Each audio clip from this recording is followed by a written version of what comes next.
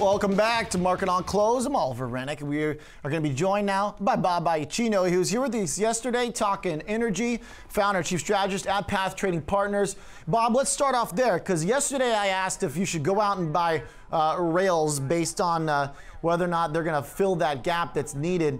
We were just talking with George Tillis. Even though a little upside in one of the suppliers, Stiefel basically came out and said, look, rails are not going to be the solution to the midstream problem right now.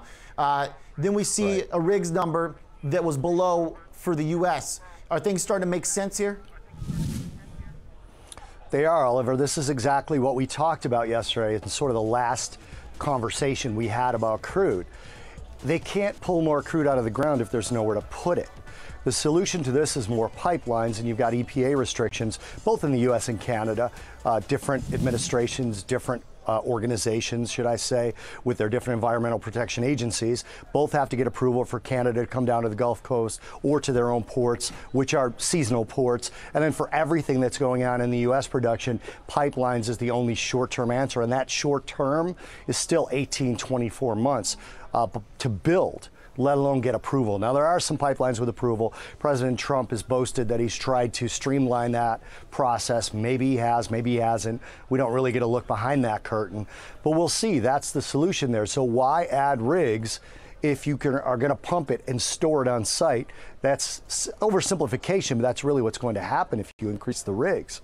Now, what's I think fascinating here, Bob, is sort of once again, as we've talked about the energy play. I mean, is there an opportunity through the stock market to, kind of get exposure to these companies that potentially will fill that gap, or is it unclear who's going to, sort of based on some of those pricing and regional issues, right? Whether it's trucks versus rails, or if it's the exposure to MLPs, but then you mentioned the pipeline issues. So it becomes a pretty complex trade.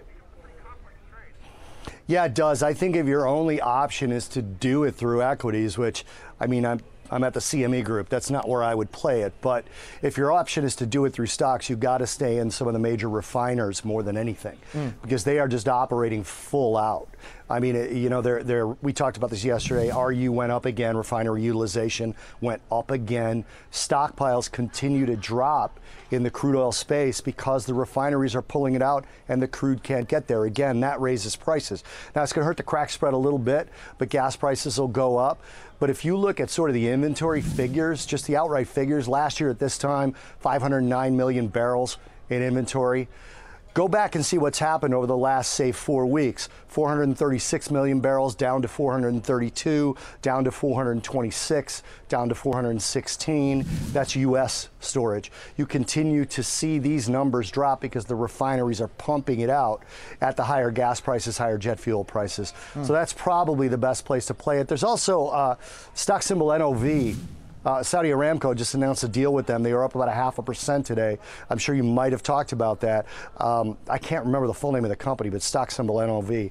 That might be one that plays out over time because they're doing a refinery joint venture with Saudi Aramco, so that could be pretty beneficial there. All right, Bob, let's switch gears. I want to talk to you about the U.S. dollar now, obviously related to the commodity space, but this dollar strength that we have been tracking, I've largely pinned on our economic data just cruising away relative to the rest of the world. That's starting to change the past week or so. That story is breaking down. It's not that our surprises are totally negative, because they're not, but they're getting less positive, and the Eurozone has kind of flattened a bit. Our economic dominance, as we see here in the Economic Surprise Index chart, is lessening a bit. Bob, what does this mean for the greenback? Well, I think it does two things. Number one, it shines a big light, a big spotlight on globalization.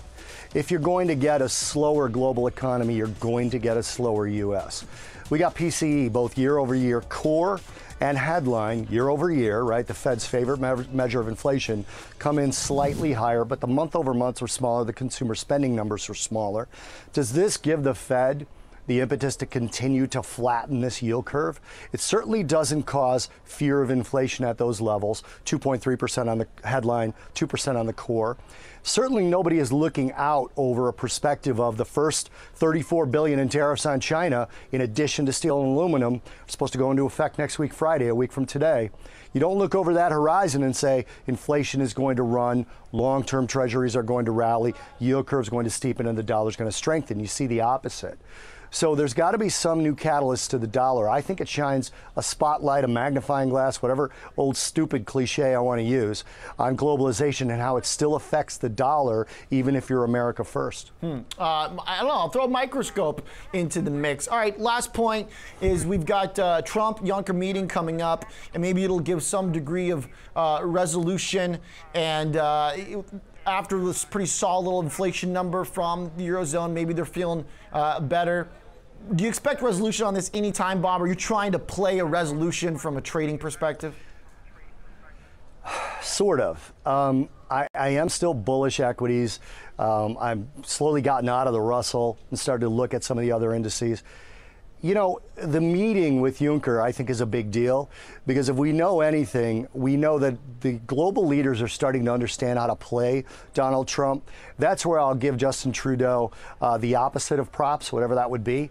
If you stroke him in public and in private, all of a sudden he comes out with an announcement that we're going to work this out, we're talking, and your markets recover. I think Juncker will do that. I think he's a very, very smart guy. So I think you could see one of these Twitter resolutions to the problems between the U.S. and EU. And to that notion, I would say Xi Jinping should have a meeting for the 5th. Yeah. He should come over, go to Mar-a-Lago, hang out, drink some rice wine, and talk about things. And the next day, Trump will tweet out that everything's going to be okay and everything will recover and these things will get dialed back. That's how I would play it. I think that's how Juncker's going to play it. All right, Bob Iaccino, great to get your take on this Friday. Have a good warm weekend here in Chicago, Bob. Look forward to catching up with you. You as well, my friend. Next week. Thank you, sir. Bob Iaccino is the founder and chief strategist at Path Trading Partners.